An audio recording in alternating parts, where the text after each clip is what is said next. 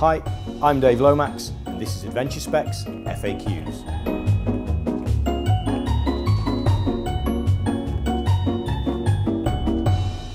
Adventure Spec have chosen not to use leather in any of our clothing product to date because we know that there are some uncomfortable issues around its use.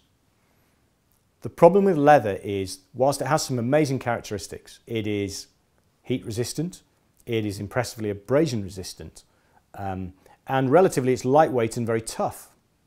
But it's also an organic material, which means that in the event that you need to wash your clothing or you get it wet, its performance degrades a lot, particularly in places where washing your clothing occurs in a biological washing powder.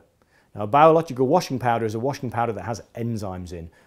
The enzymes are designed to eat little tiny bacteria or pieces of skin off your body when you wash your clothes. It's a way that we, in the modern world, have chosen to keep a lot of our clothing clean.